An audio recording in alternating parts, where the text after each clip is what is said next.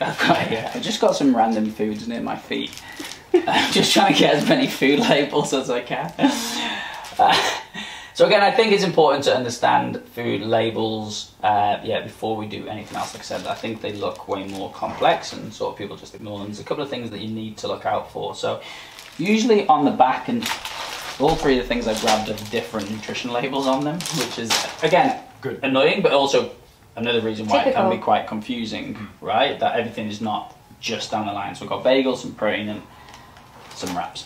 So you'll have a per serve or per quantity, and then you'll have per 100 grams usually. And this is where people can get caught out. So say the calories on a crisp, for example, were 100 calories, but there are 2.5 servings per bag. That's actually 250 calories. Okay, and it's just a marketing ploy, right? That's the simple thing. It's a marketing ploy, and then you think you're doing great. Like, great, it's 100 calories for this whole bag of crisps, and then you eat it, and it's not. It's 250. You see that with cakes, and even with like. And I'll be honest, some of the portion sizes, like, who are you kidding? You ever poured out like a recommended serving for like cereal? Oh, it's nothing. Oh my god, it's it's crazy. What was it over Easter? It's like, I didn't think it was anything, but it seems that I'm a chocolate cake for a family of 5. You get what you pay for. If you buy a cheap, like really cheap version of anything, really, they're gonna.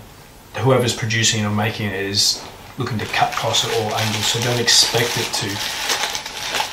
to either taste amazing or sit well with your body. Like, there's so many people who have had protein in the past and they've always tried to save a little bit of money, and they always come and say, oh yeah, I've had protein shakes in the past, but it really upsets my stomach.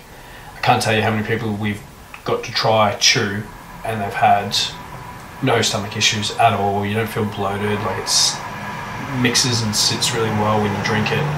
But that goes down to, like, you know, good companies invest in the process of making sure things are done really well. And like James said, there's bugger all ingredients in it. It is what it is.